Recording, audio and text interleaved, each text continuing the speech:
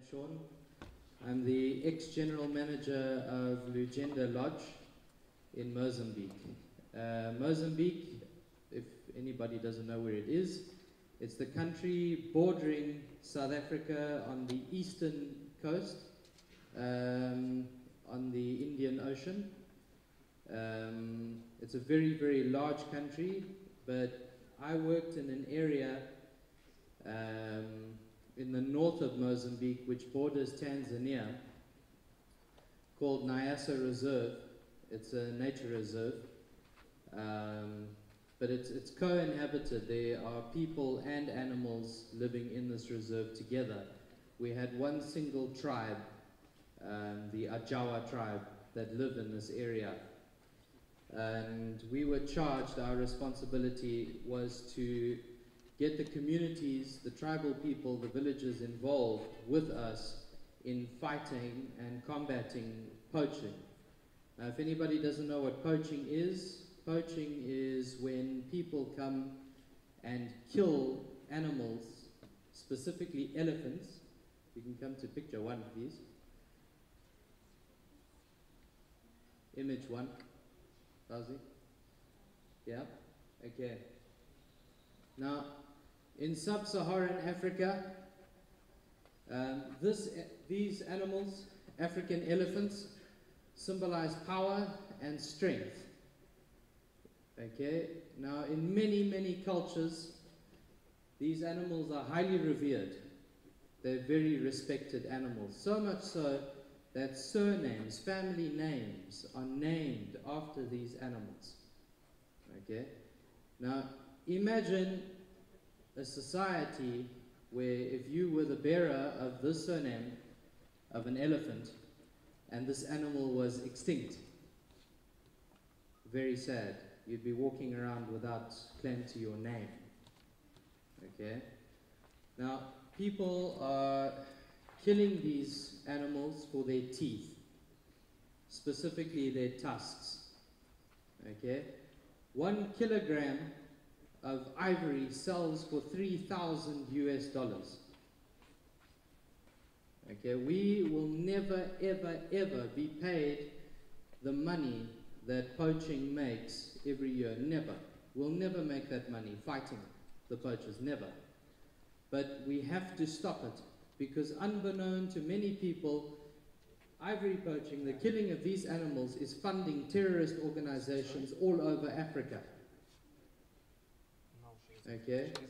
Now, I've only been in your country, Tunisia, for a month and a half.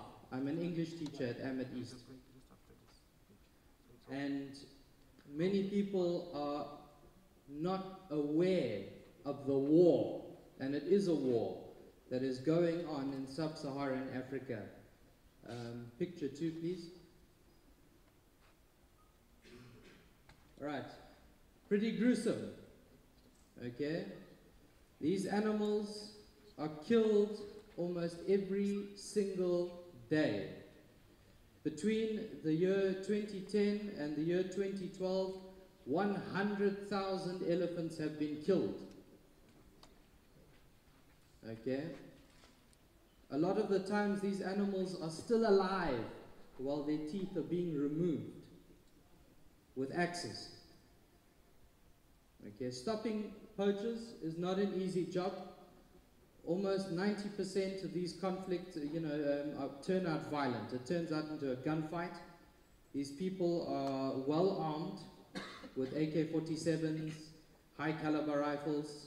We only have single shot bolt action rifles fighting these people. They have automatic weapons. Okay? And some of us get shot and wounded in the process. That's why we get paid so much money. But, okay. Now, the sad thing about this is you sit there and you think to yourself, how does this affect us? How does this affect us? I know that in your history, Hannibal of Carthage rode on the back of these elephants and took Rome. Okay? These animals were used to cross the Alps. And in your history, in Arabic history, many sultans and sheikhs fought wars off of the back of elephants.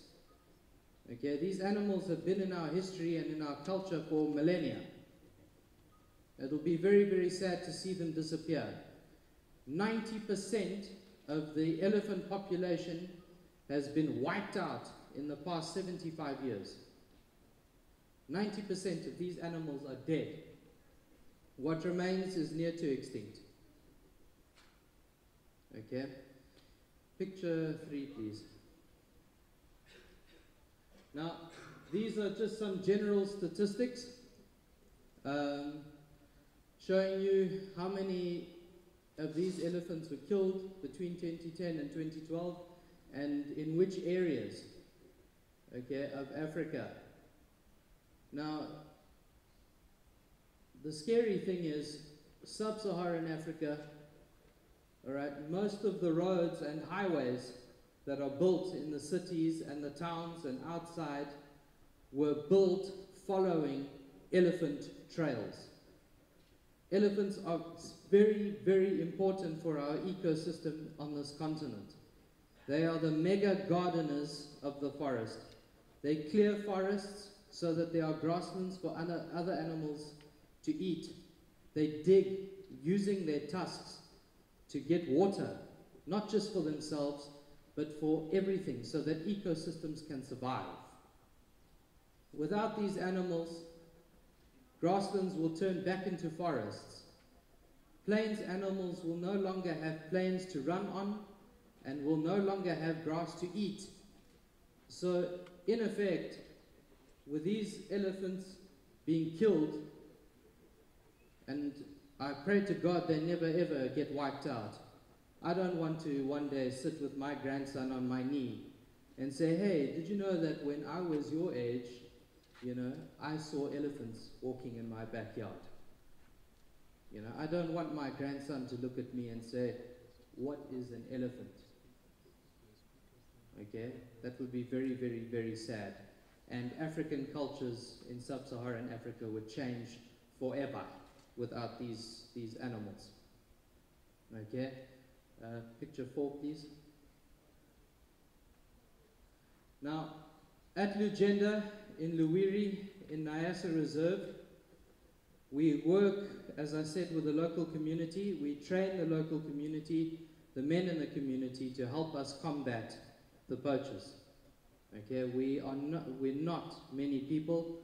In fact, we're about 175 scouts in total, okay, fighting in an area the size of Switzerland. All right? It's a massive area. Nyasa Reserve is very, very large. These men are brave, okay? They leave their families to combat poachers with us, and they could very well die. I mean, you never know. You could get shot doing your job. And they fight for what they believe in, because in their culture, like many other African cultures, the African elephant is very, very, very important. Okay, picture 5, please. All right. Now, you may not believe this, but the people who are buying ivory mainly are the Chinese and the Taiwanese, because in their culture, they believe that by owning a small little trinket or a tusk from this animal, they will get the power of an elephant. Okay? It's like drinking rhino horn to help them in the bedroom. It does not work. Okay? It probably works if you strap it on. But, okay? This stupid superstition is killing our continent. Okay? And we are combating this. Now, you might think to yourself, yeah, but you know, it's been going on for so long, and it doesn't really affect us because, you know, we live here in Tunis, we live here in Tunisia, you know, how does it affect us? It does affect you. Where are your elephants today? The last time I think you guys had elephants was 2,000 years ago. Yeah? Okay? And I mean, you are obviously, at some time in your life or in your family's life opportunity, you want to see these elephants. You want to see these animals. If you ever have the opportunity to go on safari, you want to see them. Okay? So I urge you, please, make an effort. Go onto Facebook, look up Luwiri or Lugenda, and just like the page and share the page. That's all you have to do to help us spread the message. That's how we're fighting this war on the net. Because somebody's going to see it and somebody will help us. Okay? So please, I urge you to do that and think about these things because they do affect you. Not directly, but indirectly they do. Okay? Alright. Well, guys, that's so far my talk on this. It's been short and powerful. I don't want to linger on about it because it is quite sad. And I thank you again for having me here today. And I hope that you guys enjoy the rest of this seminar. Thank you very much.